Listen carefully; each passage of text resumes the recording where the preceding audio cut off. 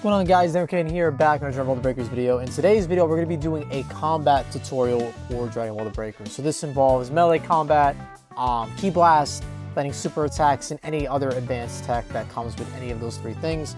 So we're going to go ahead and load up, and I'm going to have my friends Gogeta and Ryu help with this process. So we're going to go ahead and load up into a practice mode and get this tutorial rocking and rolling. Alrighty, so we have our handy dandy swivel bitch here to be our little dummy. So if you guys don't know, melee combat, you can smack the Raider in different directions depending on where you're facing. So if you run up to the Raider and you're face to face, you will smack them away from you, as you can see here. And if you go from the top, if I attack the Raider from here, I will smack them below me. And if I go below them, I'll do the opposite, right? I'll hit them upwards. And then if I hit them from behind, let me just cancel my transformation really quick. If I hit them from behind, I will hit them forward. So keeping this in mind, this is how you can kind of like move the Raider in different areas if you're trying to set things up. But yeah, this is what happens when you attack the Raider from different spots. Alright, next up is a clash. So when you go to fight the Raider, when you go try to do a melee combo, the Raider can actually clash if they hit it at the same time. And this typically happens when you're the same level. If you're a higher level, you'll actually gain priority. So I'll show what that looks like in a second here. So I'm going to go ahead and grab my level 2. And as you can see, we're going to go ahead and try and clash again. And I get priority there. So if you're a higher level, you will gain priority over the Raider if you're a higher level. If you're the same, you will normally clash. But of course, you have to be hitting the attack button. Alright, so this is a technique that I feel like a lot of people don't know about. And this is a Vanish Attack. So when you vanish with the circle button, you can vanish left, you can vanish right, you can vanish forward, and you can vanish back, right? But if you vanish into the Raider themselves, you do a Vanish Attack. And actually can deal a lot of damage. And if the Super Time Machine is out and say the Raider is destroying the Super Time Machine, you can actually vanish into them and kick them off of the Super Time Machine. Raiders can also do Vanish Attacks, but it's a good way of attacking the Raider. And another way to do so, if you weren't aware. Also, if you're fighting like an 8 Vegeta, you can use this technique as well. Alright, so I also wanted to show you guys what happens if you're fighting like close quarters in like a, an area next to walls.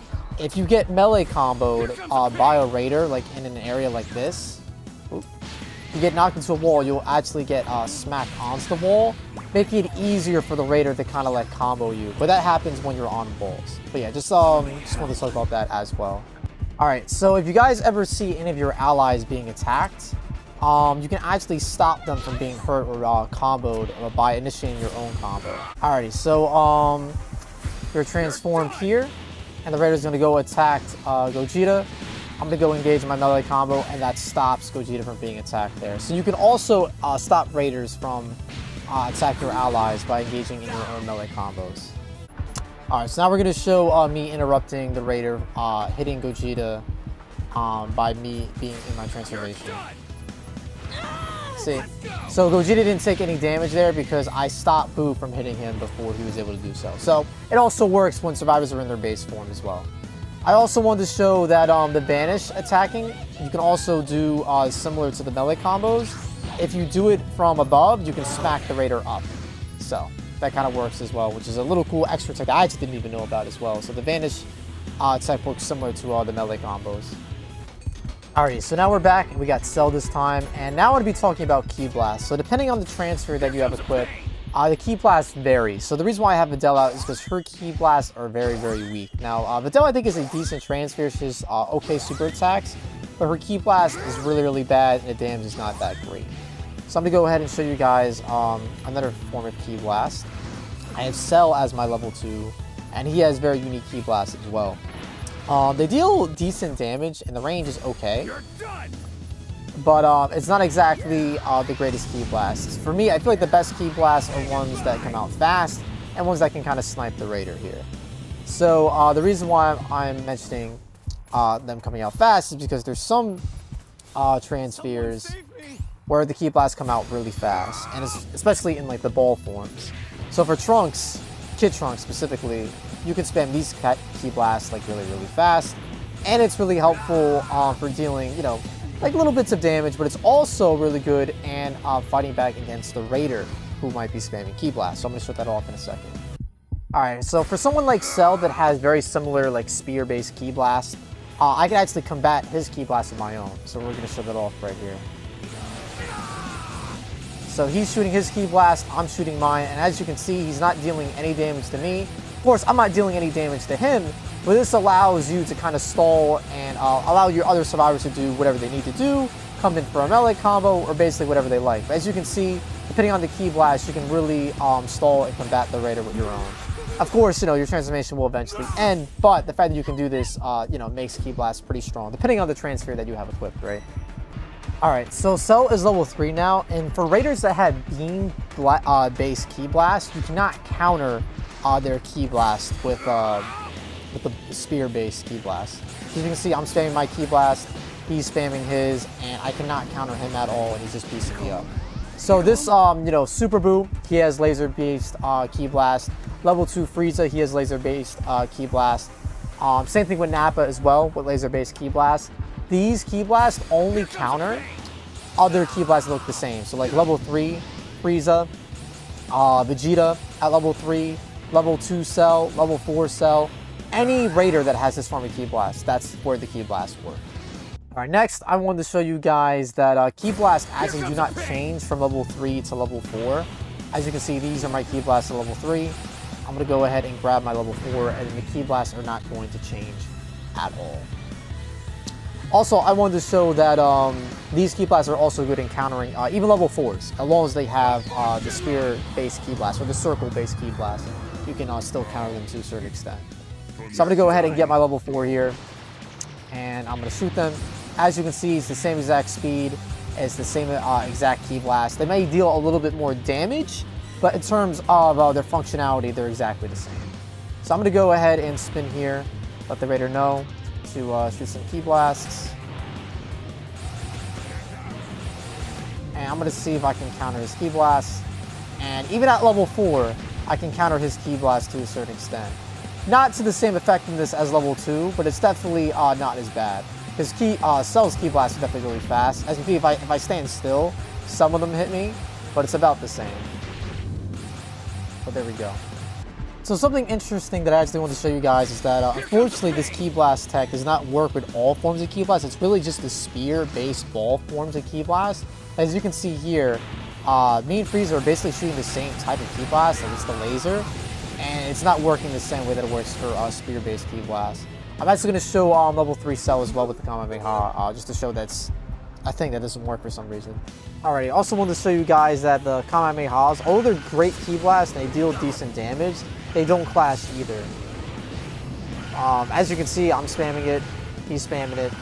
There is no form of Ki Blast clash with the Kamehamehas, unfortunately. I'm trying to do it at the same time as him, but I can guarantee you that even if we did do it at the same time, it would not clash. So it only works with the Ki Blast supers, unfortunately. But Kamehamehas are not that bad. As you can see, I mean, this is the only damage I've dealt with Kamehamehas. But yeah, let's see if we can get one together. Let's try again. Yeah, as you can see, it can't clash. But yeah, that's pretty much everything for Ki Blast. Now we'll talk super attacks. Alrighty, now for the last bit of the tutorial, we're going to be talking about super attacks. And first off, I'm going to be talking about melee supers and how I suggest you guys landing those. And I'm going to show you first and foremost the weakness of melee supers. So I'm going to go ahead and land this melee super on Cell. And as you can see, he can cancel it by using his knockback ability or Vanish Attack. Cell has the ability to vanish out of super attacks, so he actually doesn't deal any damage. But every other Raider in the game basically will deal damage when they have a knockback. But the beauty with melee supers is that when Raiders are level 1, you can pretty much land these for free because they don't have access to them. But assuming the Raider does use their Vanish ability, like there it is here, well, you could use your stun, and then after you use your stun, you'll be free to use your melee super. So Gogeta is going to make Cell use his Vanish here. So now he used it, now Cell can't have any escapes. I use my pose, he's stunned, and now I can land my melee super.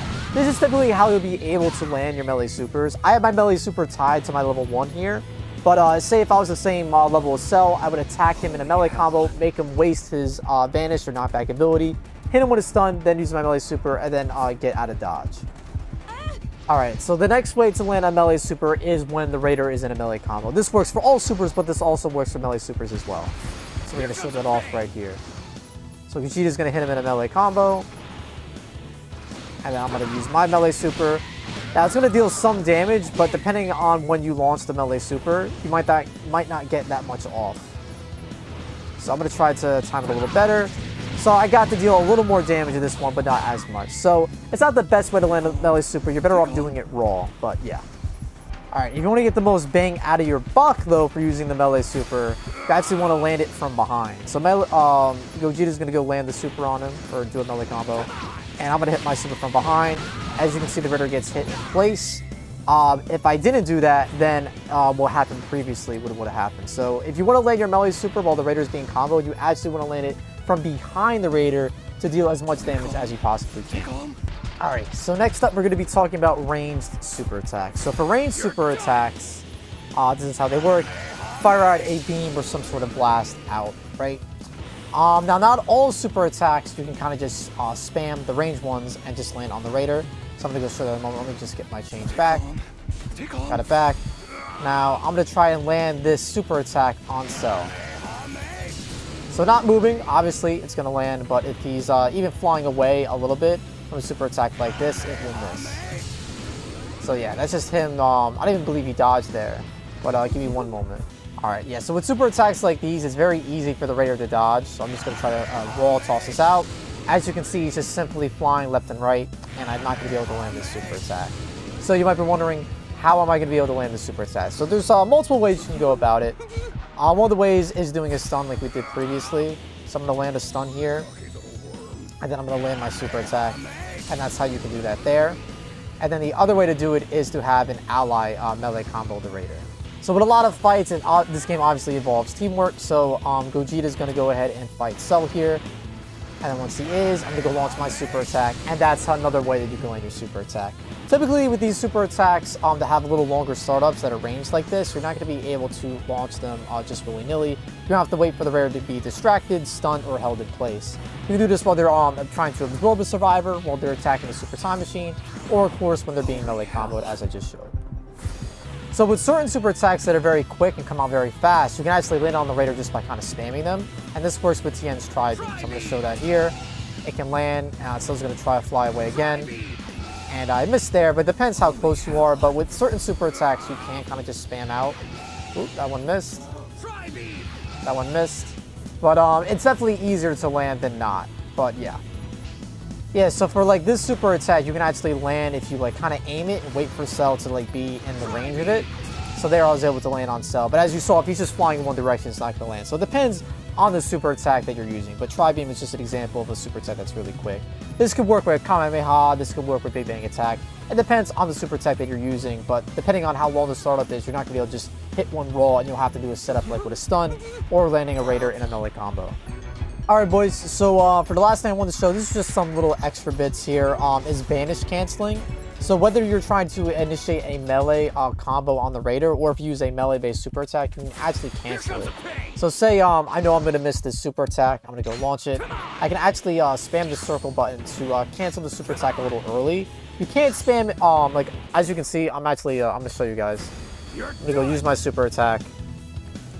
I'm spamming the circle button. As you can see, it doesn't work as soon as you would like, but it definitely ends a lot earlier with a regular melee combo. So I'm going to go ahead and grab my level 2 and show that when I try to fight Cell here. So I'm going to go ahead and try to initiate a melee combo. Oops, hit a Q blast. And see, I can cancel it. I can cancel it there. So if I see Cell moving, if I see Cell doing a super attack or something to interrupt me, I can actually cancel it and fake him out here. So that's just a way, another little extra tip. So you can like do something tricky, cancel it, try to do a melee combo, cancel it, and then go into a Vanish Attack. Something tricky like that to kind of mix up the Raider. But yeah, guys, that's pretty much it for this Survivor combat tutorial. If there's anything I missed, anything you think I should discuss in this video, let me know in the comments below. But yeah, boys, I feel like some of you guys don't know how to approach the Raider in certain scenarios, so I feel like this video was definitely necessary to help those people out. So yeah, boys, you know, let me know in the comments if anything I missed. Again, like the video if you enjoyed, and subscribe to the Iron King channel for more combat tutorials, updates, showcases, and I'll catch you guys in the next one. Peace out.